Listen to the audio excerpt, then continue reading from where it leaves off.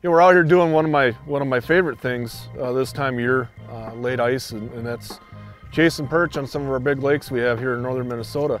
And one of the challenges that we have as fisheries managers is trying to balance the predator-prey relationship.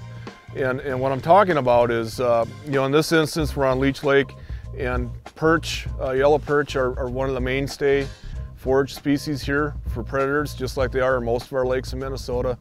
And one of the challenges is making sure that we protect the perch population well enough to continue to support the tremendous predator species that we have in the system, like walleyes and muskies and others. In some of our smaller lakes, we've actually lost a lot of our perch populations, or at least we've altered them. We don't have the larger perch that we used to be able to produce in those systems. And that's created some management challenges for us, particularly for walleye management, which are very dependent on yellow perch as a primary forage species. So, and just for an example, this is about a 10.5-inch perch here that we caught today, and that's about an 8-year-old fish in this lake.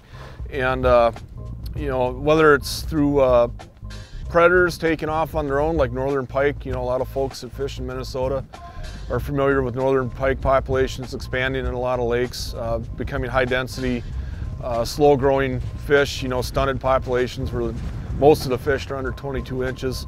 That's a lot of prey demand exerted by those fish. One reason for the recent pike regulation change that was implemented statewide last year, or whether it's through our own management activities trying to meet expectations set by anglers. And what I'm talking about is stock and walleyes, and whether it's fry or fingerlings, that's adding more mouths to a system.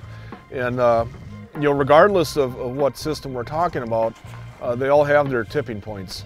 A great example, most folks probably have a garden at home, and there's a reason you're supposed to space your plants, your tomato plants, for example, far enough apart. It's so that they're not inhibiting each other, competing with each other for food and space and sunlight and water.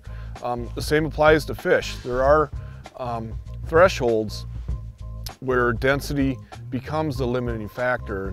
And so when we're talking about fisheries management, just keep in mind, that's always one of the challenges we're working with, is try to appropriately balance predator management and expectations for predator species, which are most of our sport fish species, with the prey that are available in the system.